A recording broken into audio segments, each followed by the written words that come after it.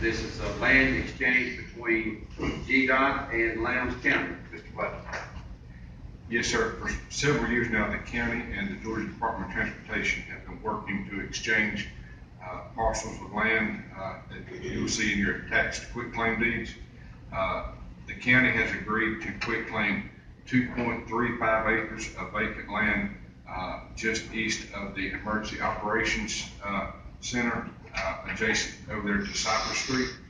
In exchange, the DOT has agreed to quitclaim 0.821 acres of land to Lowndes County at the intersection of Tucker Road and Madison Highway.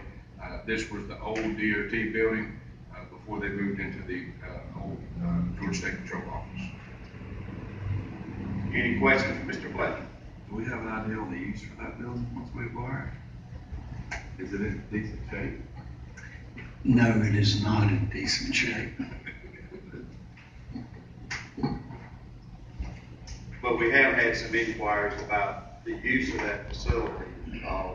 However, it's not at this time ready for any kind of use.